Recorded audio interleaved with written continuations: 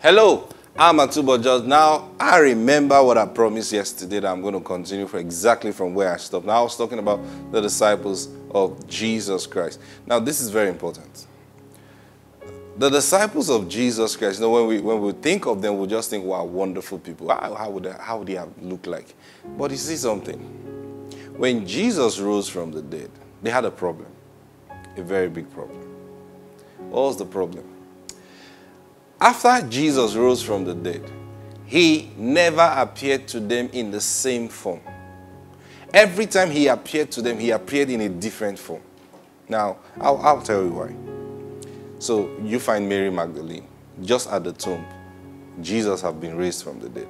She came back. She came to look for him. She didn't find him. The tomb was empty. And then she saw this man. She thought it was a gardener. And then she's like, sir, please, if you can tell me where you've taken him to, I'll be very glad. And then he said, Mary. The moment she heard Mary, she didn't look at him and say, who are you? She responded, Rabboni. Like, I know that voice. Praise God. The disciples on their way to Emmaus, the same thing. Jesus appeared to them. He was talking to them. Now, they knew the voice. See, they knew the voice. But while he was talking, I'm sure along the way they will look at him. And I can just imagine Jesus having a good time. And they will look at him. Like, okay. He'll continue. He'll say something. They will look at him again. Okay. Until they got to the house and they wanted to eat. And Jesus said, let's bless the food.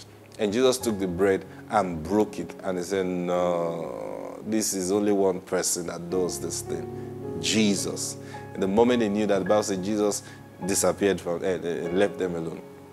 Now, why was he doing that? Because that is who he has been from the beginning. In the beginning was the Word, and the Word was with God, and the Word was God.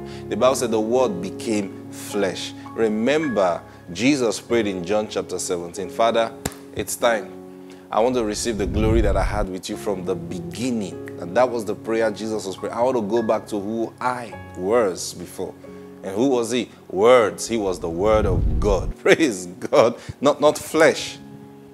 So now, after Jesus rose from the dead, if you don't know his voice, you will never know him. Now, let me show you something in Matthew chapter 28. Matthew 28, verse 16 and 17. Very interesting scripture. Then the 11 disciples, now, he's not talking about crowds, he's not talking about the other people. Jesus had several disciples, but 11. Remember, he chose 12 people to be with him. So these were the people that were always with him. Now, watch. Then the 11, this is Matthew writing, not Mark or Luke. So he was there. Then the 11 disciples went away into Galilee, into a mountain where Jesus had appointed them. And when they saw him, they worshipped him, but some doubted. 11 disciples. Jesus said, come and meet me at Susu Mountain. All right, sir, we're coming. And then they got there, the 11 of them. Now, when they got there, so when they saw him, they worshipped, but some doubted. What were they doubting? Is this really Jesus? These were the 11 disciples. Isn't that amazing? These were the 11 disciples. And they were like, but wait too. Are you sure this is Jesus, or we should wait some more? He will still come. Those that are already used to him, when they saw him, they worshipped him. You remember when Jesus appeared to Peter and John, when they went back to fishing. And then Jesus said, children, do you have any meat? No, we didn't catch anything. He said, cast your net. And then the moment they did, John tapped Peter, said, Peter, it's the Lord. When Peter heard that, he jumped into the water. Because they just saw another man, and he spoke to them. At first, they didn't get it. Now, that's what happens. Now, there's a reason I'm sharing all these things with you. Now, remember we're talking about the rapture. So we find out that the disciples were with Jesus, and then he was parted from them, and then he was taken up to heaven. Now, when that happened, you will think that every one of them like, man, what's this?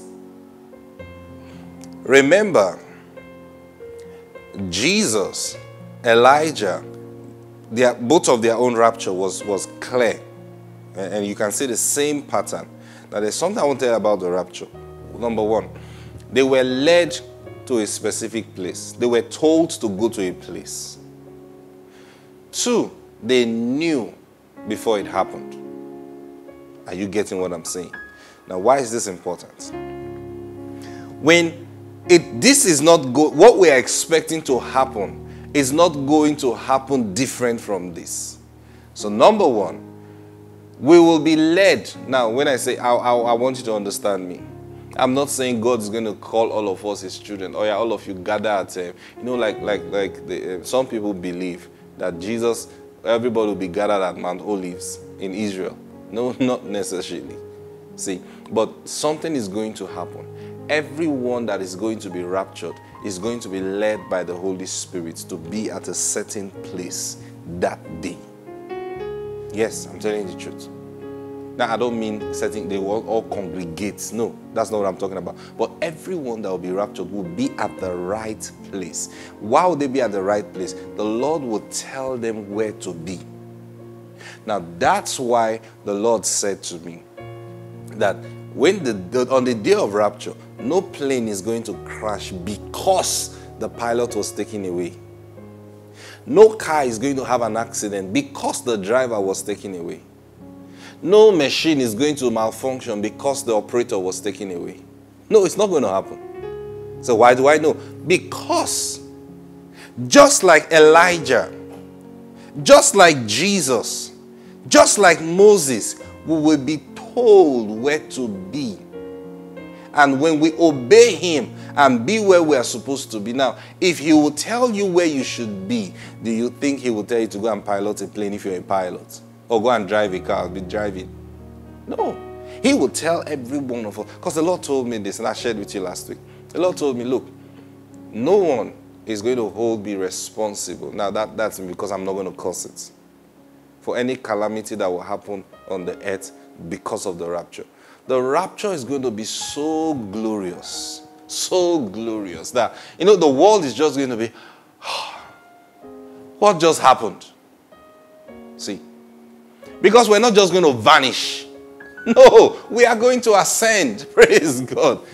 We are going to ascend. People will see us go. So it's not a question of what happened, where did they go? No, they will know exactly that we went up.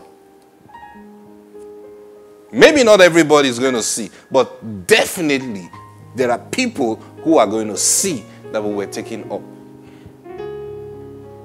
So don't picture all those movies that you've watched. Praise God. Whew. I'll continue from here tomorrow. God bless you. Bye-bye.